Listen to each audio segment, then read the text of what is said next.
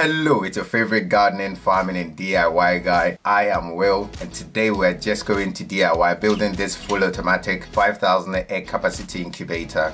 Watch this video to learn how to build your own incubator or just appreciate the skills, time and effort invested. Please consider sharing this video, like, comment, subscribe if you are new here. Thank you if you are a returning subscriber, and finally, hit the notification button so you don't miss out on any of my new videos. Now let's just DIY. First part of the incubator is the cabinet. I divided it between the egg turner and the engine room or control room. Because I couldn't find a hardboard or a hardwood plywood sheet at my local timber market, I ended up joining large timber posts. Avoid joining timber for sheets if you can, as it can be very time consuming and expensive. You may also end up with warp or uneven surfaces due to timber not well treated or properly dried, as this was in my case.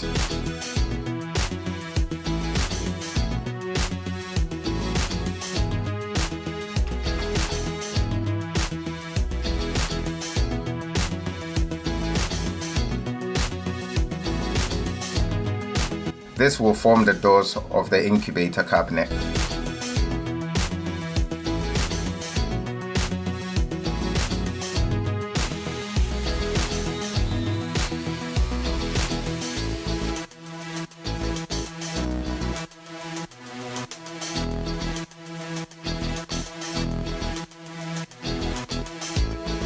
This diagram shows the distribution of the incubator component and how we laid the wire lines.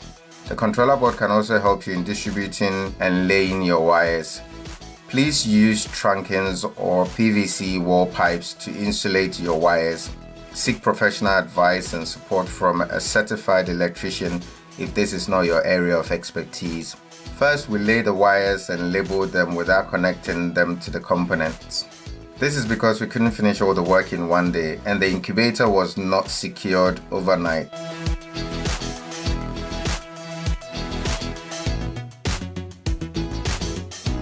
Once the wires were all laid, we insulated the cabinet with an insulation foil. This will prevent your machine from losing heat or humidity, as well as outside conditions influencing the conditions inside of your machine. I built and installed the incubator doors, starting with the machine room.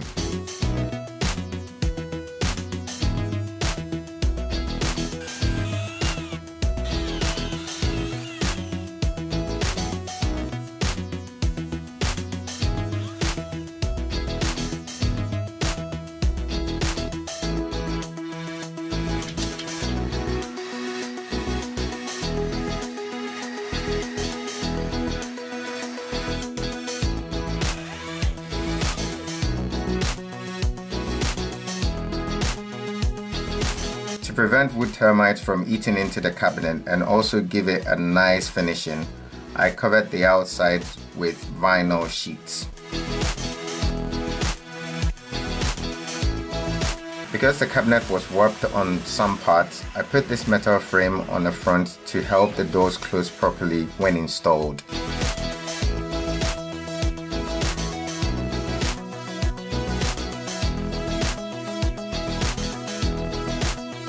Adding a bit of finishing to the machine room doors before installing them.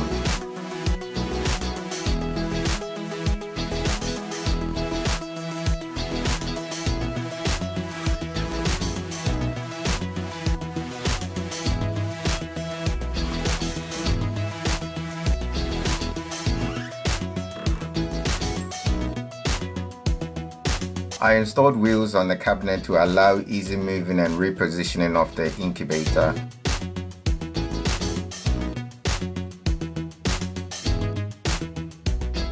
Finishing and installing the main incubator doors with vinyl sheets by applying adhesive on both surfaces to be joined.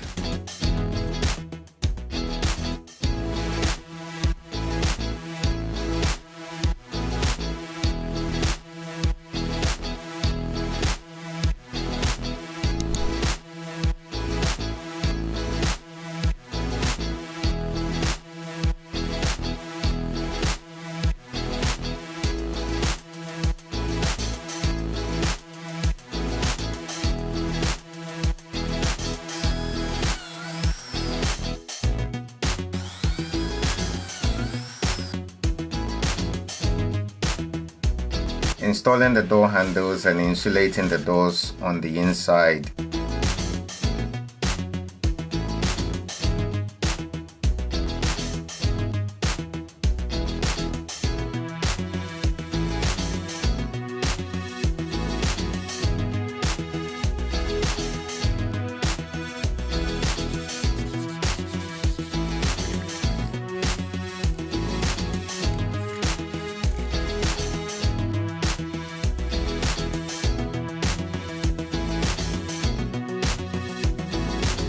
I installed glass doors to allow seeing through the incubator during operation.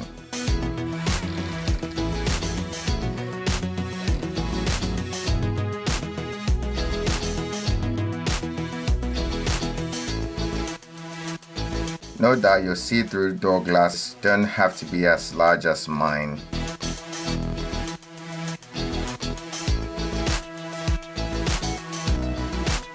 The egg turner machine is arguably the most important part of your incubator and plays an integral role in how high or low your hatch rate will turn out.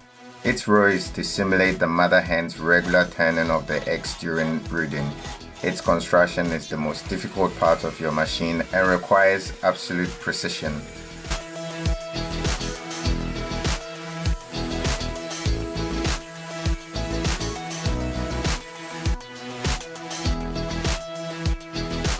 The egg tray seat is part of the egg turner machine and requires precision when building. This is where your egg trays will be sitting for the duration of the incubation period.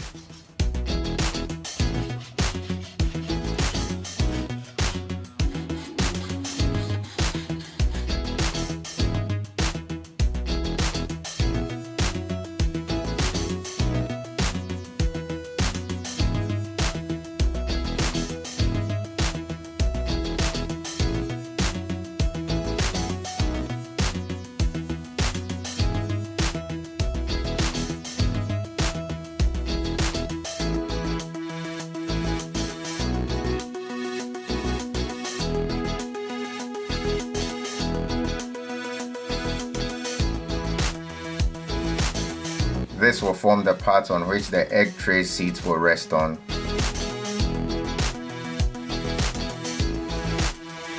There are 22 pieces of these on which 11 egg tray seats will be mounted on.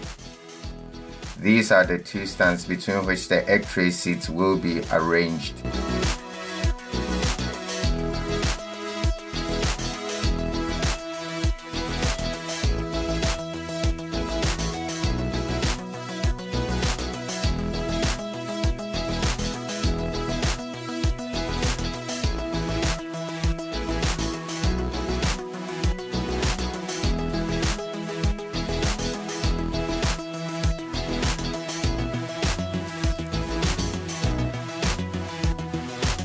Now we arrange the egg tray seats.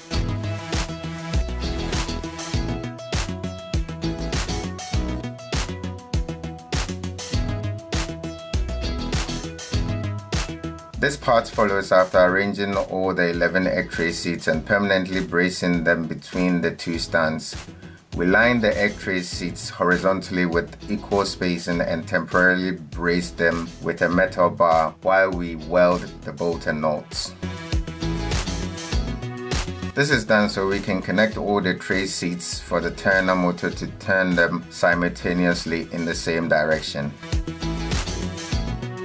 Spraying the egg turner to give it rust protection and fine finishing.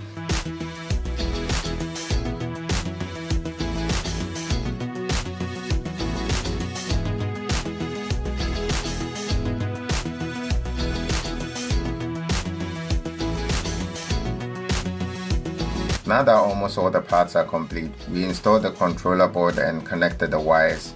We used the XM18 controller for this machine. The wiring is very straightforward once you read and understand the manual.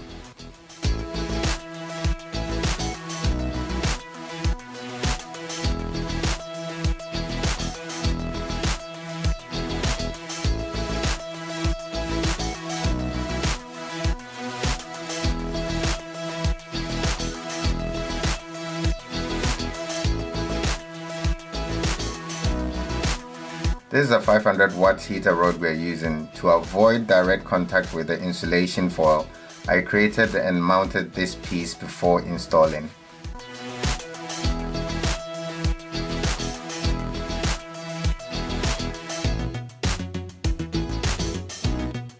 I installed 4 fans in the heater room to blow directly on the heater rod for rapid and better distribution of hot air.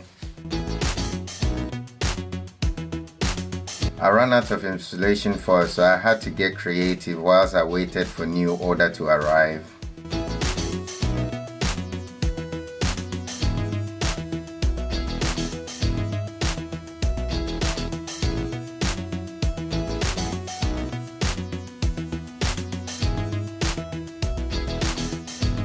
When installing the humidity rod, make sure the rod is positioned at the lowest part of your bowl. This will prevent the need to frequently fill up your bowl while your water is running low.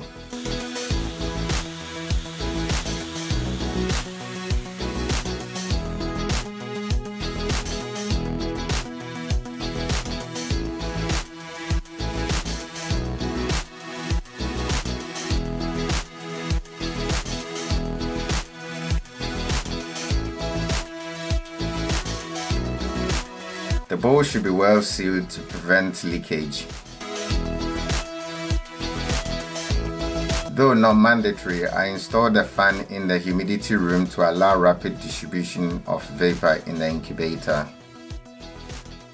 Once connected to your incubator with power, always ensure your humidity rod is completely submerged in water before turning on your machine. Now we mount the turner motor, connect the stopper, place the egg turner into the incubator before connecting the motor to the main wires leading to the controller board.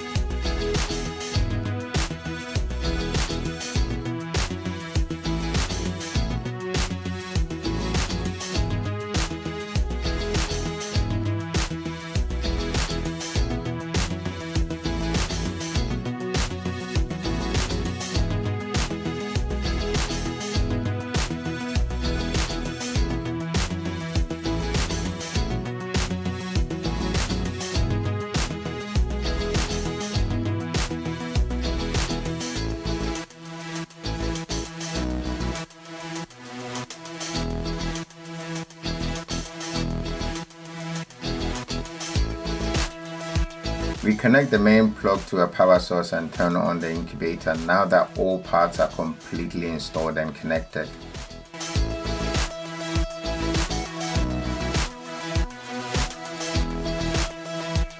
Final part of the incubator are the egg trays. I would caution against building one large egg tray for each egg tray seat if you are considering using my egg tray seat dimensions.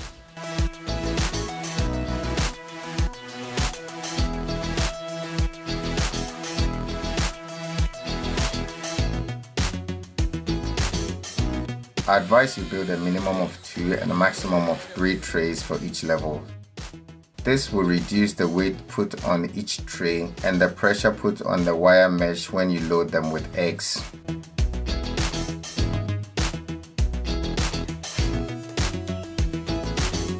We set the incubator and test it for the first time. For the first 18 days of incubation, your temperature must be 37.5 degrees Celsius plus minus 0.5 degrees Celsius. Your humidity must be below 50% and your egg turner set to turn at least twice every 60 seconds. Make sure your egg tray is fully loaded with no large space in between, which could cause your eggs to roll around during turning and result in damages caused to the eggs. During the incubation period, avoid opening your machine and only do so if absolutely needed.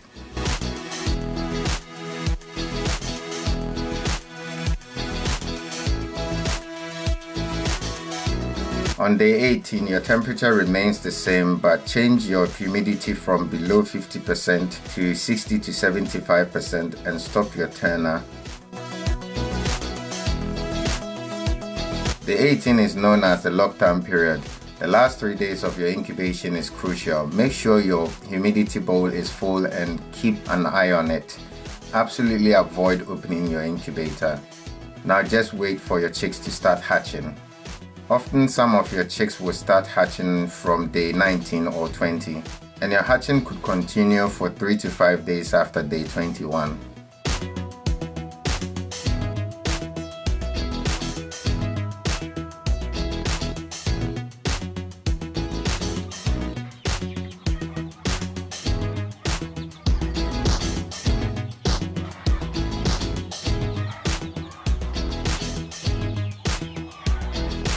The hatch rate for the first test was over 85%.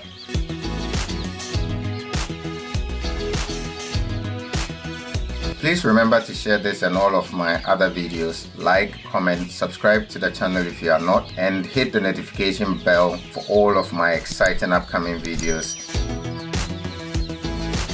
Thank you for watching, and I hope you enjoyed this video.